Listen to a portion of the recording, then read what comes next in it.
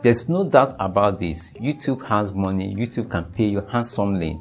But making money on the internet is not as easy as many has portrayed it. They make you believe that you can become a millionaire overnight without doing anything. You wake up to see a Lambo to your name. It doesn't work that way. Just like any other job, you need to work hard first before you earn, and even before you start working smart. Yeah, it's been a while I've talked about money on this channel. So in this video, I'm going to share with you how much YouTube paid for about 5 minutes long video on this channel with over 200,000 views, and how YouTube pay content creators, and if it is worth starting a YouTube channel at this time. So you are welcome if you're new to this channel. I do share tips and tutorials for content creators on this channel. So if you love this type of video, consider subscribing. I have a lot to share here. In our community, I asked you how much YouTube will pay for 200,000 views. 500, 1,500 or $3,000, and this was your response. Many of you voted for 500. You will know if you guys are correct at the end of this video. My wish is that many of you working so hard to attain success on this platform will be exposed to a speedy one. And if you have issues with AdSense or find it difficult to link to your YouTube channel, I have a good number of videos that will help you. So check their links in the description later. Starting a YouTube channel is easy. With a few clicks, your channel is up and ready for you to share your content with the world. But the problem lies with moving it to the next level.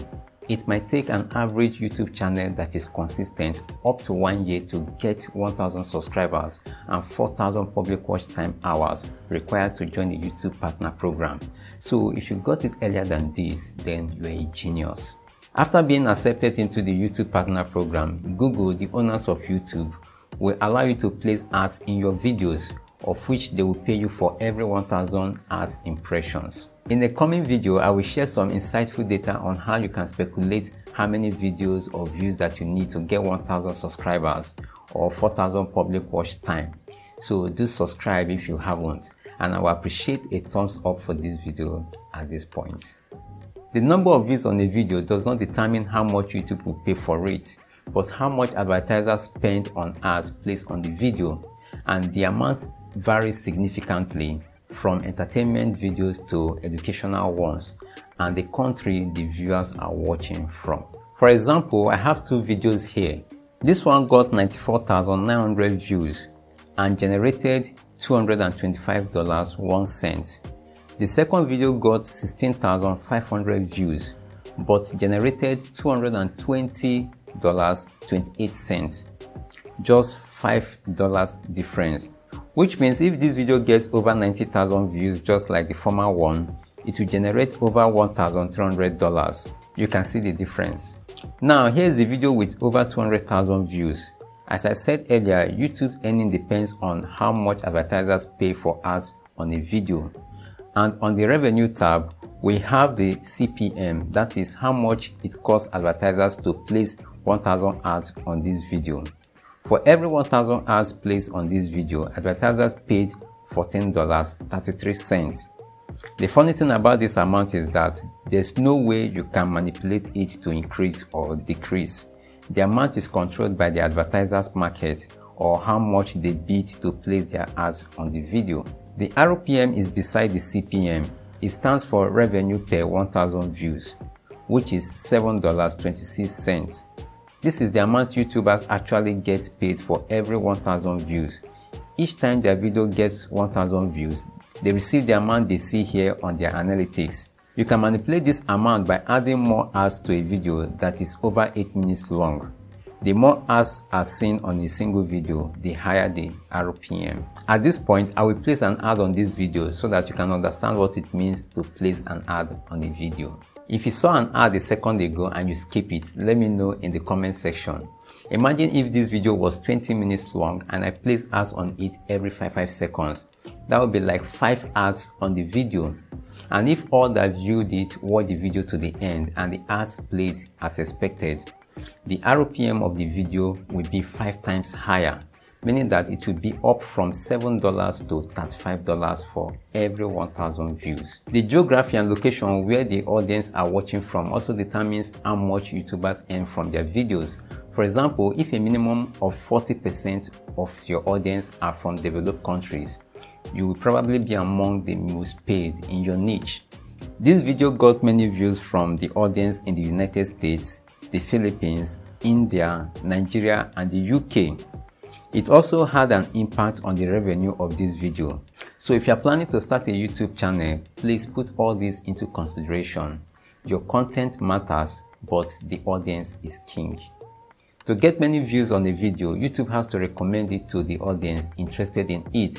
So when making videos, have in mind who the targeted audience will be like, because if you create videos that only you love watching, it might end up not be seen by many people.